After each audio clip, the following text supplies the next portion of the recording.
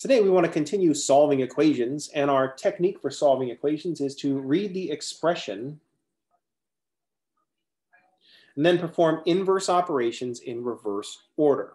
So this is setting us up for looking at inverses of functions. And this is also reinforcing our ability to read what's going on in an expression.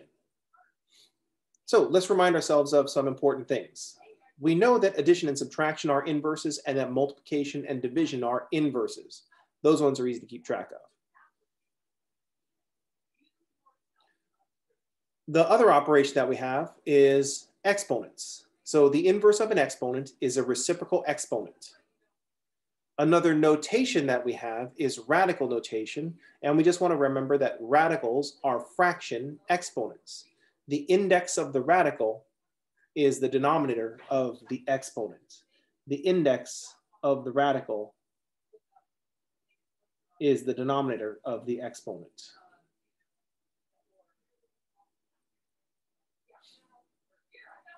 And equations with even numerators, exponents, will have two real solutions. So even numerator exponents, not the denominator. It's not the square roots and the fourth roots or 1/4 powers in the equation. It's when we use those. So let's look at an example that has all of these things. It has a radical, has an even numbered exponent, and we have to keep in mind the order that things are happening. The other thing we want to remember with these two real solutions is that the two solutions show up when we undo an even exponent. That's when we split into two solutions. So two solutions happen when we undo the even exponent.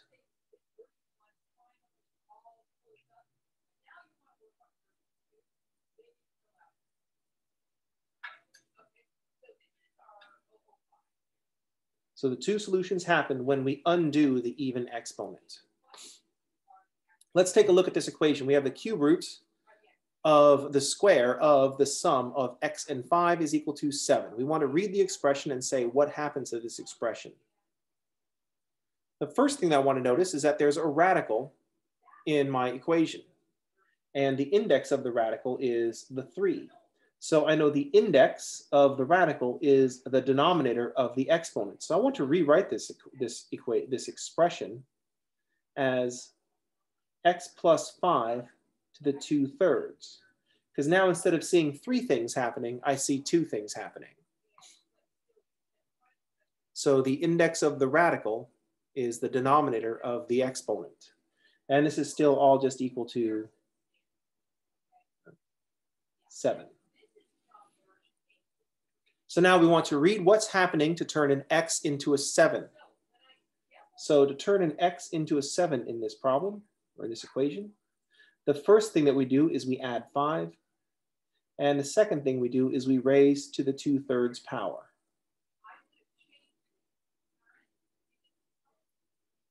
Since we've summarized this and we separate, instead of having a separate radical and a square as two separate things, since they happen right next to each other, we can combine them into a 2/3 exponent. So now when we go to solve, we're going to perform inverse operations in reverse order to turn the 7 back into the x to figure out what the x is. First, we'll do a reciprocal exponent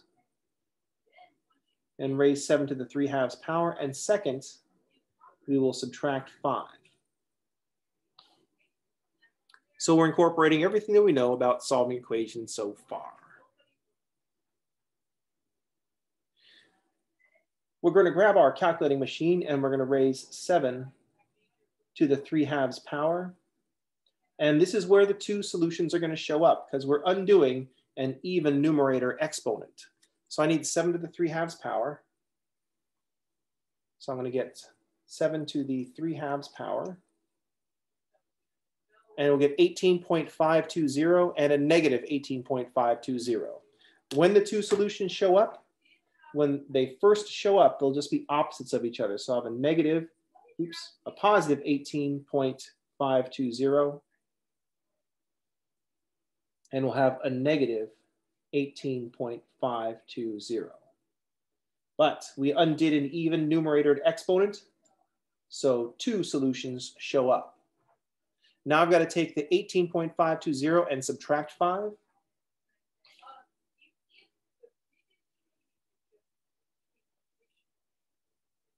And so one of our solutions is going to be 13.520. Then I've also got to take a negative 18.520 and subtract 5. And so I'll have negative 23.520. So these columns here are what's happening in our mind as we read the equation. These steps here we're performing on our calculator. So I could take the 18.520 and add 5. And then I can take, I subtract 5. So I can take the 18.520 and subtract 5. And then I can take the 18.520, change the sign, and add 5. So I'm going to subtract 5 and make that. I did it backwards again. I'm glad I'm recording all these mistakes. This is what happens when I have to start class an hour earlier than normal.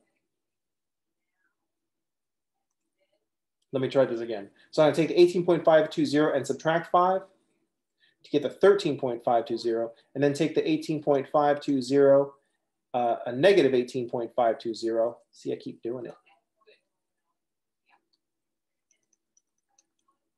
I knew eventually I'd be able to handle that. And then subtract 5 to get the negative 23.520. So that's taking place, this column is taking place on your calculator. What takes place on your paper is you just tell me the approximations to the nearest thousand. So you just tell me the answers are 13.520 and negative 23.520.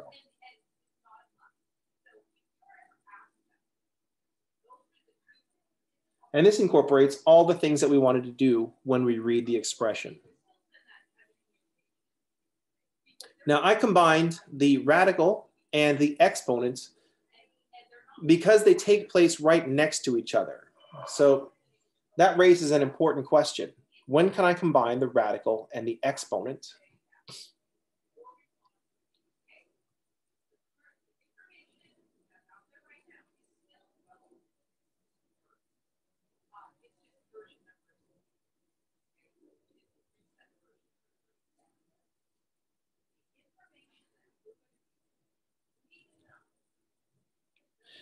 When can we combine the radical and the exponent? When are the radical and the exponent going to be, when can we put those two things together?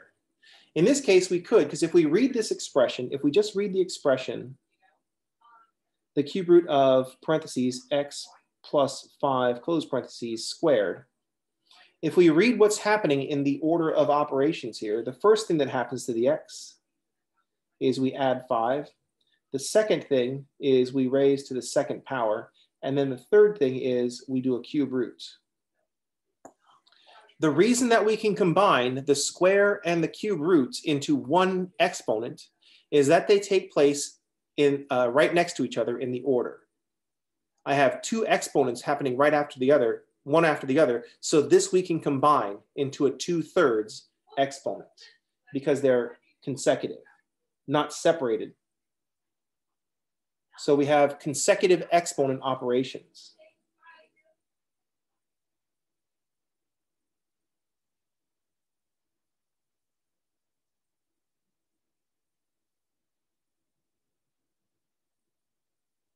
We can combine consecutive exponent operations and say that this is just x plus 5 to the 2/3 power.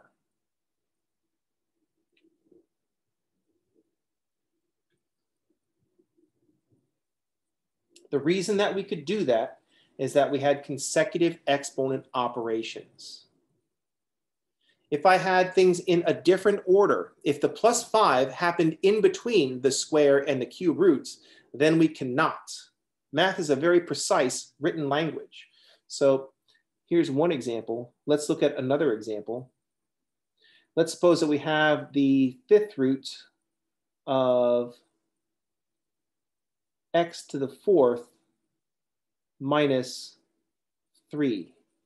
I don't know if changing all the numbers helps or keeping the numbers. So I decided to change them to see if this lands any differently. So let's look at the order of operations here. Let's read this expression. The first thing that happens is an x to the fourth. So I'll write first thing, we do to the fourth power. Then the second thing that happens is a -3. And then the third thing that happens is a fifth roots. Here, the exponent operations are non-consecutive. The -3 is in between. So we cannot combine the exponent operations. So the exponent operations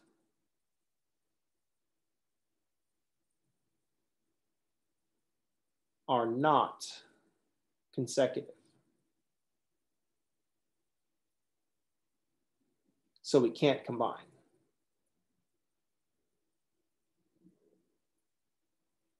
The exponent operations are not consecutive, so we can't combine. -3 is breaking up the two exponent operations. So the best we can do to rewrite this expression if we write it with a radical, if we write it with an exponent, is to say x to the fourth minus 3 to the 1/5 power. When we write it in this form with the fraction exponent, we can see that exponents do not distribute over sums. So we remember our old rules. Exponents do not distribute over sums. Well, I usually say the operation addition. So I'm not introducing some kind of new rule here. I'm not saying you can't combine the exponents when they're not consecutive for some arcane reasons. It's just because exponents do not distribute over addition. So it goes all the way back to the beginning when we're just learning how these operations work. Exponent operations are not consecutive. That means we can't write with one exponent because exponents do not distribute over addition. Note that this combining consecutive operations, we're just, once again, modifying stuff that we already know. If I have an expression,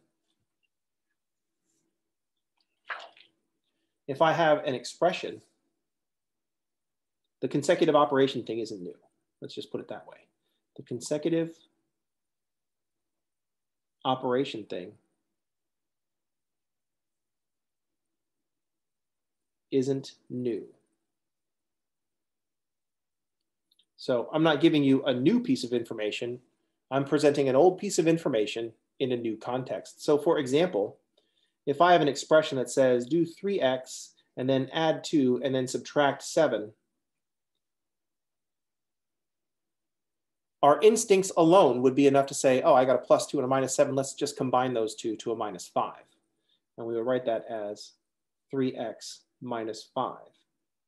If we analyze it with our order of operations reading like we like to do, I don't know if like to do is the right thing, but that I'm asking you to do. First, we multiply by 3. And second, we add 2. And third, we subtract 7.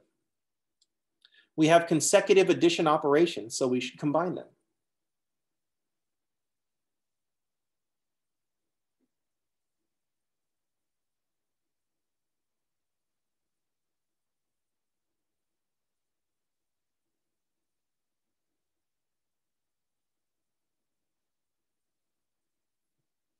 So we can write that as 3x minus 5. It's just more of the simplification that we've seen before.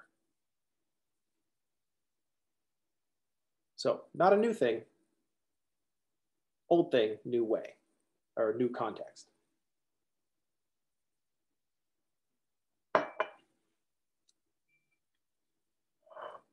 We can always try to say, why should we bother learning things like this? Because isn't there a standard way of doing things? Which is an argument against knowing something, which I will always oppose, because we should always oppose someone says we should, that says we shouldn't know something.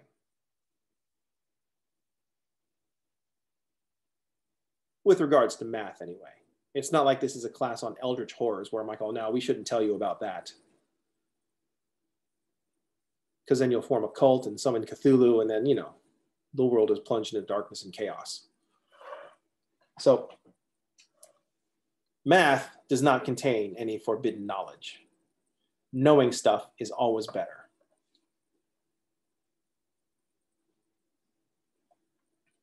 Then, of course, the counter to the thing that comes up after that is people say, well, I don't need to know this to get by. And like the math that you needed to know to get by pretty much ends in 4th grade. I think that's when you learn decimals. And once you learn decimals, you're pretty much good to go. But if you're done with all your math learnings, then what are you doing here? Go use your math learnings. So I don't understand the argument against knowing something. You know what I mean? But actually, I understand it. I just think it's a bad idea. I know what you're on about, and I think you're wrong when you're arguing against knowing something, especially something with math. So the consecutive operation thing isn't new. We just need to be able to determine when we can do that thing. And so if I have a square and a cube roots happening consecutively, I can combine those exponent operations into a 2/3 exponents. But if those exponents are separated by an addition, since exponents do not distribute over addition, we cannot. Any questions? Comments? Snide remarks?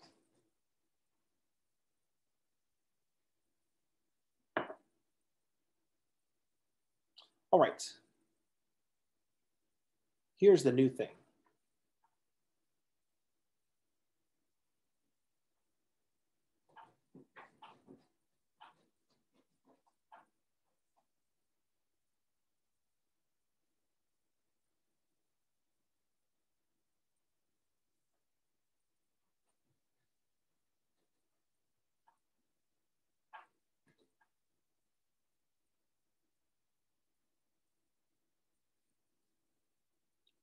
Our new toy when we're solving equations is going to be negative exponents.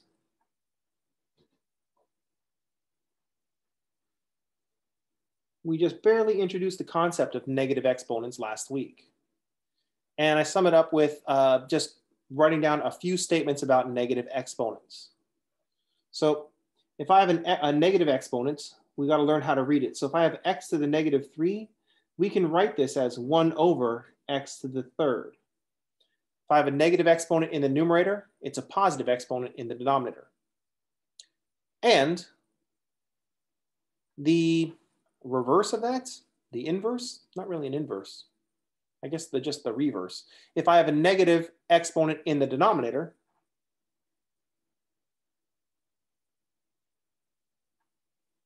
I have a positive exponent in the numerator. This is what negative exponents do. An important thing to realize is that the exponent only applies to the thing that's right next to it. So if I have an expression that says 2x to the -3, only the x gets the negative exponents. If I want the negative exponent to apply to both of the factors, I need to use parentheses because the order of operations says to do exponents and then do your multiplication. So do your exponents. That's what it looks like to raise something to the -3rd. It's raising it to the 3rd power in the denominator. And then multiply by 2. This is what it looks like to multiply by 2. You stick a 2 in the numerator. So if I want the 2 to be part of this exponent business, I need to use parentheses. So if I have 4x all to the -5, now everything gets a negative exponent.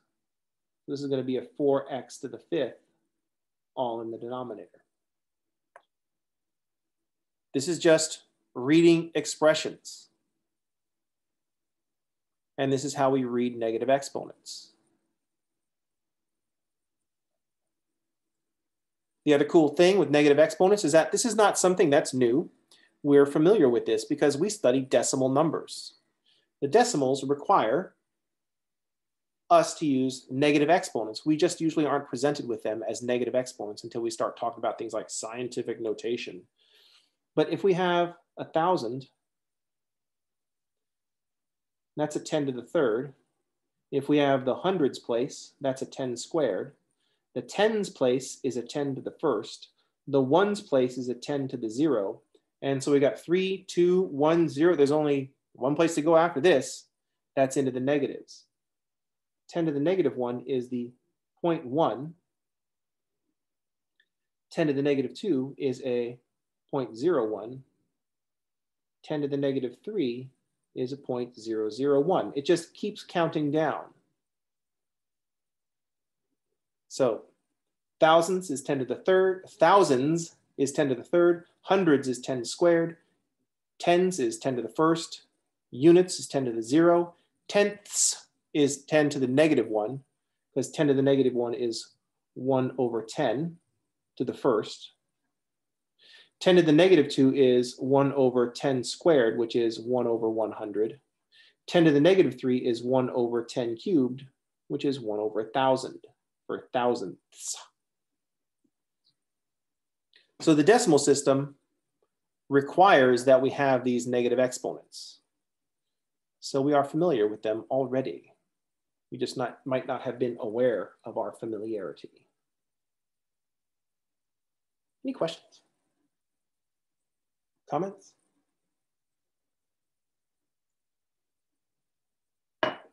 So what does this mean for equations?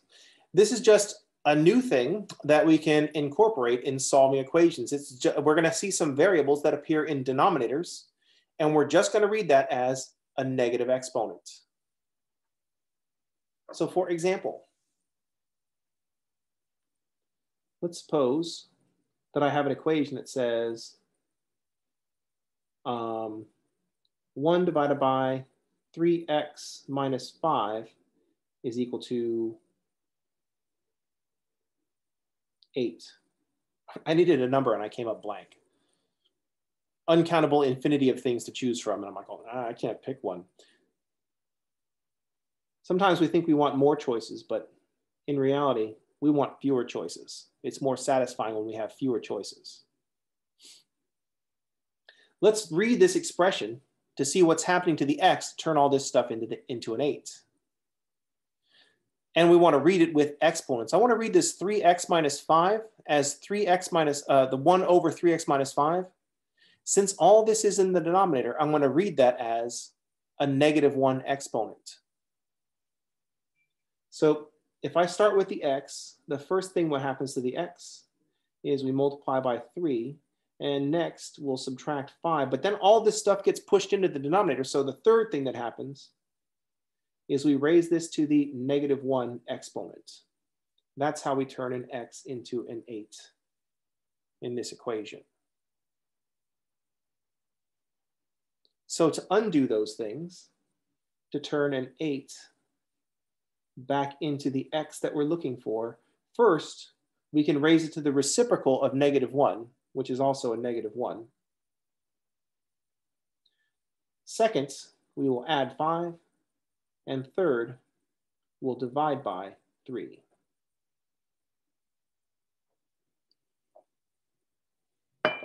So remember, reciprocals are things that multiply to get +1.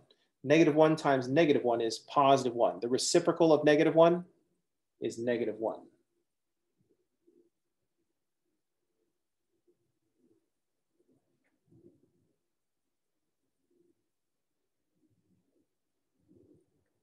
-1 is self-reciprocal. Then we just grab our calculating machine and start doing these operations. I raise 8 to the -1 power,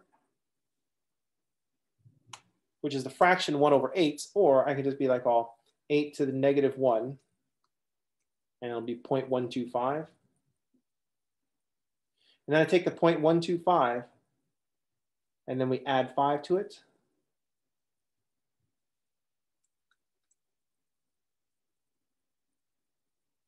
And then I take the 5.125 and divide by 3.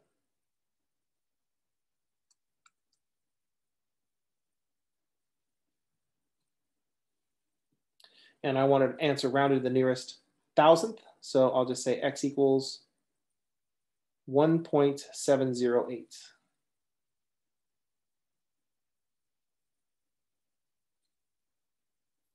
If we want the exact value, and we're lucky because it's rational, we can try converting it to a fraction, and it's 41/24. We didn't raise to some funky power. We raised to an integer power. So, or sorry, we got a rational number when we raise it to the exponent.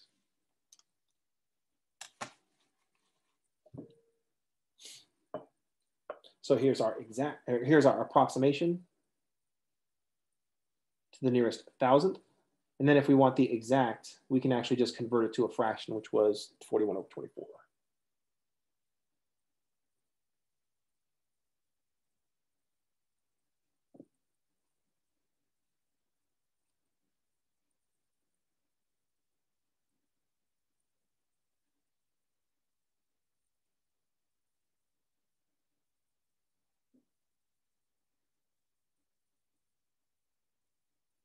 We use the calculator in this case to convert it to a fraction. What we could also do is view 8 to the negative 1 as 1/8.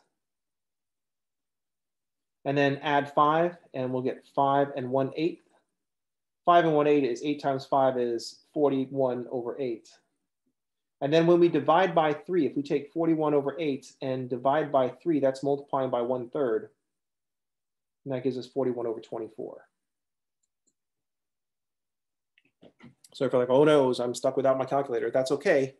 Fractions are here to help. Any questions? I think this fraction business might be the topic for tomorrow. Dividing a fraction by 3 means multiplying the denominator by 3. Oh, I just did tomorrow today, so. Speed run through algebra. Any questions? So what we're doing is we're viewing this 3x minus 5 as a negative exponent. We're looking at this as 3x minus 5 to the negative 1.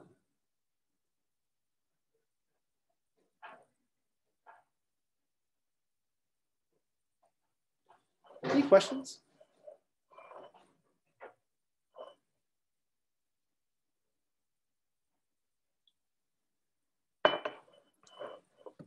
Let's do one more example with a negative exponent.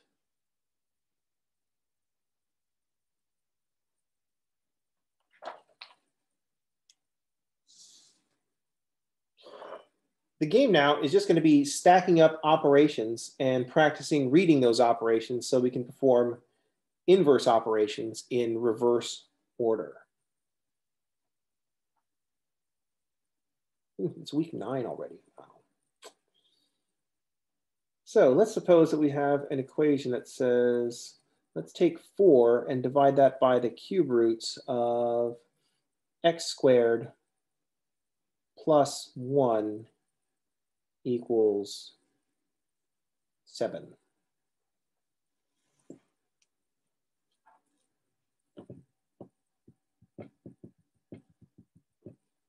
So first thing that'll happen at this point in your algebra career when you see an equation like this is you'll say, when am I ever going to have to solve this equation? And the answer is after now, never. Or actually after the quiz, never. After the final, never. After you get out of this, you're not going to be encountering equations like this. Because equations like this are not, I didn't pick this equation because it's some equation that I keep running into in my daily life. Well, I do, but y'all won't. But because this one gets to drive home a certain point. I want to read this cube root of x squared minus 1 as a negative exponent. So I have a cube root of the x squared plus 1. In the denominator, I want to read this with a negative exponent. I also want to maybe combine the exponents where I can, but more importantly, I want to read this with a negative exponent because I want addition, multiplication, and exponents. Those are the things that we know how to undo. So this cube root is a 1/3 exponent in the denominator. So I want to read this expression as I get 4, and instead of divided by the cube roots, divided by this 1/3 x squared plus 1 to the 1/3 power. First, we'll want to notice that I can't combine the 2 and the 1/3 power because of the plus 1. The plus 1 is in between the squaring and the 1/3 power. I can't combine them. But I can write all this stuff with this 1/3 exponent down here.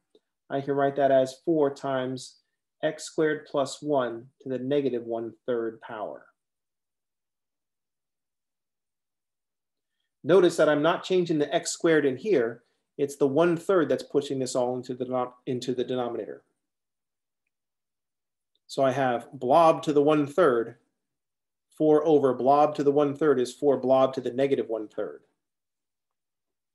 Now we can read the expression all with exponents, multiplication, and addition. So let's read this expression. What happens to turn an x into a 7 in this case? First, this all still equals 7. Because I'm just rewriting the expression so I can read it. The first thing that happens to the x is we square it. And then the second thing that happens is we plus 1. Then third, we raise to the negative 1/3 power. And fourth, we multiply by 4. The squared and the plus because exponents go before addition. And then the negative 1/3 because exponents go before multiplication. And so here's how we turn an x into a 7. We have now read the expression. Now I want to do inverse operations in reverse order to turn a 7 back into an x. So first, we'll divide by 4. Second, we'll do a reciprocal exponents raised to the negative 1/3 power. Third, we'll invert the plus 1 with a minus 1. And fourth, we'll inverse the square with a square root, or a 1/2 power. Here's an even numerator exponent. So this is where we're going to get 2 solutions. But it happens right at the end, so we won't have to worry about it until the end. Now, this is all the stuff that's taking place in our mind. Even this stuff is taking place in our mind, ideally. If we have to write it down for now, then that's okay. That's how we learn. So we'll grab our calculator and do 7 divided by 4. And I'm going to write down all the numbers in between because, well, I guess technically I am recording my calculator, so that's fine. But 7 divided by 4 is a 1.75. I'm just going to stick with the decimals for now. Then I'm going to take the 1.75 and raise it to the negative 3 power. That's going to give me a 0.187. And then I'll take the 0.187 and subtract 1.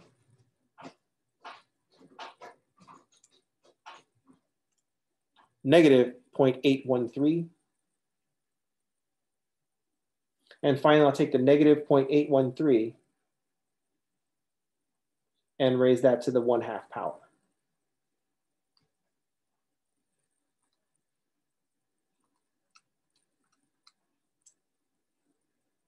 Oops, that's not what was supposed to happen. I was doing some other stuff earlier where I needed my calculator in complex mode.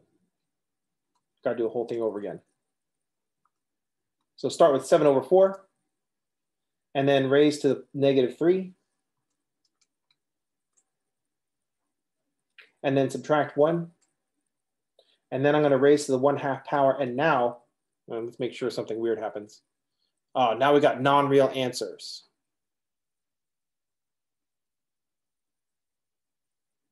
So the calculator says non-real answer.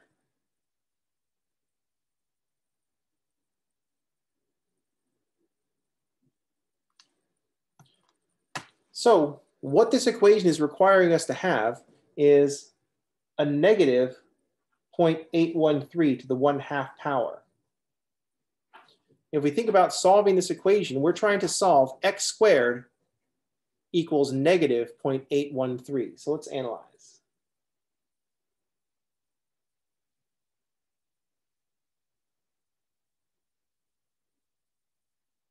What happened was I put +1 when I intended to write -1 and then just ran with it and didn't notice until I was like all the way over here. I'm like, oh, uh-oh. Oh dear, whoops. So what happened was we're trying to solve at this point in the equation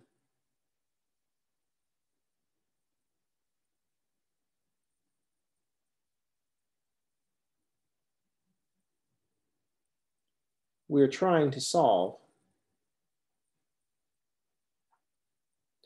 x squared equals some negative number. Specifically negative 0.813.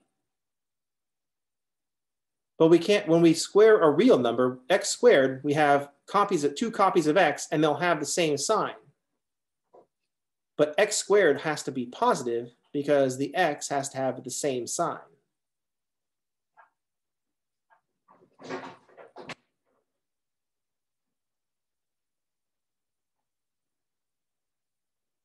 Because x squared means x times x, and the x's will have the same sign.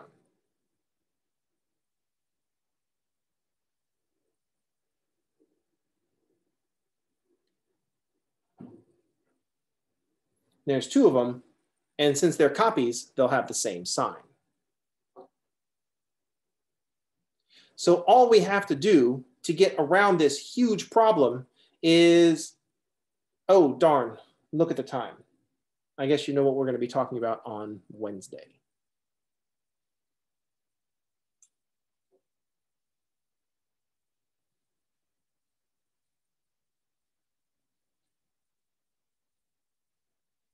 All right, so next time we're going to talk about what happens when we have something squared or an even exponent and we're trying to land on a negative number.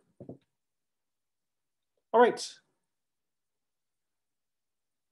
That's going to do it for today. I will see you all on tomorrow. Everybody have a good day, and thanks for playing.